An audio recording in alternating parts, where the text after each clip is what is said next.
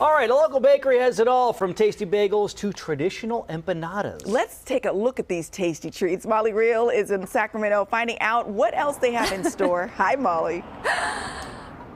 And take a look, we will. Check this out. Now, I told them all we need to do is just show you the picture of this for about 3 minutes, and that will be enough.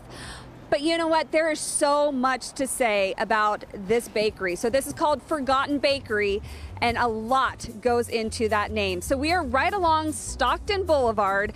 This place has been open. This is the 4th weekend, Thursday through Sundays, 8 to 2 or until sellout, and it is all thanks to Robbie and Paul here. Now, this is bagels, and it's empanadas. And Robbie, why don't you tell us why that is?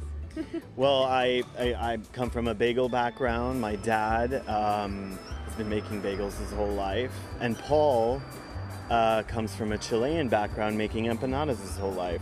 So we both kind of lived in the environment of bagels and empanadas, and we combined them together and opened this bakery. Yeah, you were like, I always wanted to open a bagel shop, and you said, I always wanted to open an empanada shop, so you combined forces, and here we are. Now, what's in a name? With Forgotten Bakery, there is a lot.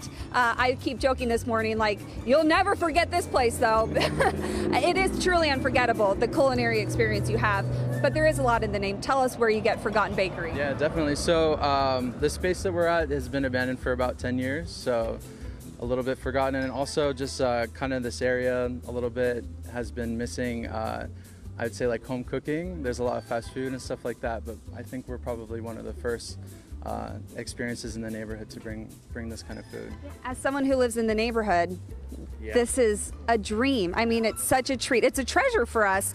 And then Forgotten as well kind of talks to the technique of things. So Robbie, tell us, you know, when it comes to making a bagel. Yeah, so these bagels are beer fermented, hand rolled, honey boiled, and baked fresh every morning. And so there's a bit of tradition in that, other for the beer part, but it's all very traditional. Yeah. And then Paul with the empanadas?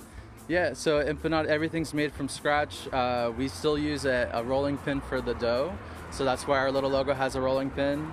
And essentially, yeah, with Forgotten, it's just, you know, we worried that these recipes and just this kind of cooking was going to be forgotten if we didn't do our roles in keeping it alive. Okay, and really quickly, we have to talk about the menu. So you have a variety of different bagels. You do bagel sandwiches, you do bagels with schmear, you have a variety of empanadas, and then you're also testing some new recipes like a Nutella granola bagel right there. Which one's the cheese empanada? This one here. That one? Okay, can we show the cheese pull? You guys, I had this last Thursday. Okay. This is truly... Oh, yes. I mean... Do you see what is happening? Also, if you follow Forgotten Bakery on Instagram, it's truly become like an Instagram sensation. The pictures, I mean, there's so many pictures of those bagels split open down the middle. What does it mean for you that this has become such an important place for people so quickly?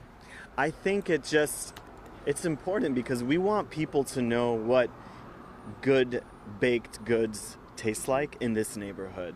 And I think people have been missing bagels for a long time around here, and same with empanadas. So it just makes us happy to see people eating our food and smiling and coming back and waiting in line.